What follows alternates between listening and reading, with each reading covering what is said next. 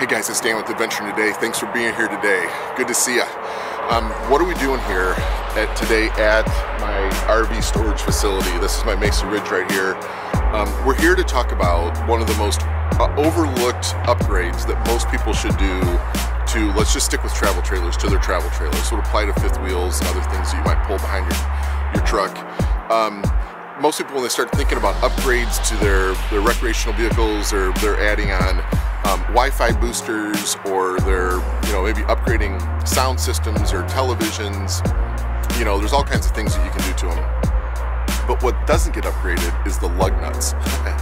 And I'm telling you, this is something that everybody should do, especially if you drive in cold climates at all. If you just even there 1 week out of the year in a cold climate, you need to upgrade your lug nuts. I'm upgrading all the lug nuts today on my travel trailer. There's 2 boxes of lug nuts. Cost me 44 bucks on Amazon. And here's the picture of what I purchased. Now, when you look for these lug nuts, a couple things you need to be careful about. One is how the lug nuts seat. So you can see in this picture that some lug nuts have a flat seat and some have a V-shaped seat or an angled seat. My lug nuts that came off of my vehicle have the V, so I purchased the V. Now, back to what we were talking about. So why do you want to upgrade these lug nuts? Well, here's the reason. So this is a lug nut that came off of my vehicle and my travel trailer.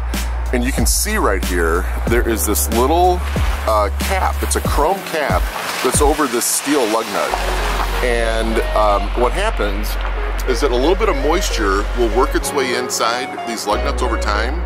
And then when it gets cold outside below freezing, that water will freeze and it will make this outside chrome cap on your lug nut expand.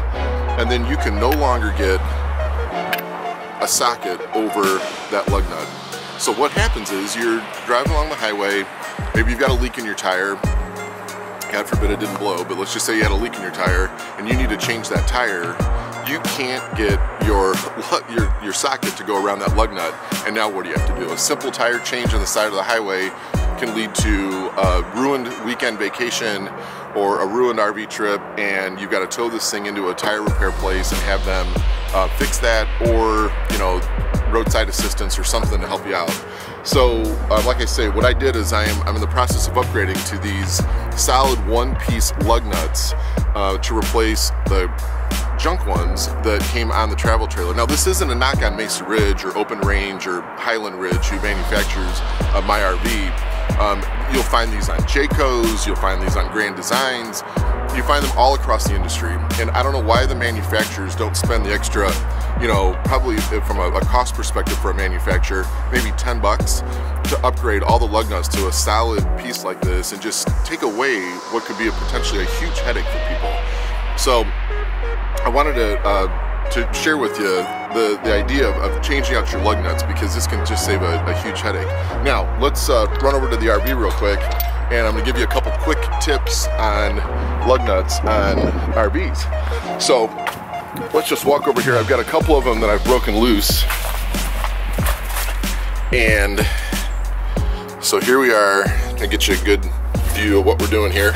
Okay, so I've got a couple lug nuts that I have broken loose, and so now I can just easily unscrew these with my hands. And thankfully, these lug nuts right here are okay. They haven't expanded and so forth. I would suggest, if you're replacing the lug nuts, you just do 2 at a time. That way, the wheel will stay against the hub securely. I've got 6 lug nuts on this on each wheel, and if you just replace 2 at a time that are opposing each other, so this one here at 3 o'clock and this one at 9 o'clock, then the wheel will stay secure when you use your torque wrench to tighten those down again. So another key with changing these lug nuts is you want to use your body weight. Now, I would say probably the average person who owns an RV is over the age of, let's say, 25 years old. Was that fair to say? So, you know, these, my lug nuts have 160 pounds of torque on them. That's from the manufacturer. So that's a lot of weight, and that's more than, you know, some guys weigh and more than a lot of women weigh. So how do you get these lug nuts off? Well, you have to have a torque wrench like this. So this is going to tell you exactly how much torque you're applying to the nut, but you want to use your body weight when tightening it. If you don't want to lift up like this when you're loosening it, you want to use your body weight. So if you're taking it off, you're going to come over here and you're going to push down with your body weight to loosen that nut. On the opposite, if you're tightening it, don't lift up like this to tighten it. You're going to hurt your back. So you just use your body weight, you push down, and you wait for it to click. There was a click. You hear that? And that's it. So that's a key. I can't tell you how many times people are out changing their tire in their car and I see them lifting up and not using their body weight to loosen the lug nuts, and I just feel bad for them because eventually they are going to end up hurting themselves. It's kind of an awkward position. You're down low, and it would just be a lot better if they would just use their body weight. So just a little tip there. But anyway, so I'm going to continue on here and replace these on my vehicle. And hopefully that was a tip to help solve some headaches down the road for folks. So one last thing I'm going to show you here, and that is my lug nuts are a little bit longer than what was stock, and I chose that on purpose because there's very little space between my wheel and the lug nut, so I have to use a real thin-walled socket. So I wanted one that stuck out just a little bit more. I think nobody will ever notice the difference, but let's just make it a little bit easier to get a socket in there.